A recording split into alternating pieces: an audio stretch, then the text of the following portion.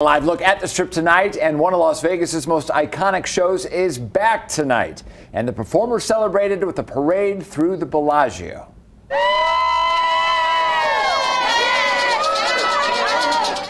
Oh, by Cirque Du Soleil made its return to a sold-out crowd at the Bellagio tonight.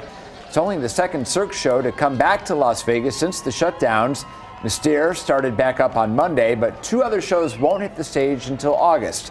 We talked to an executive about the reaction from employees when he told them the show was on. A lot of emotion. Because those people for 15 months has been waiting for that call to say, we're back.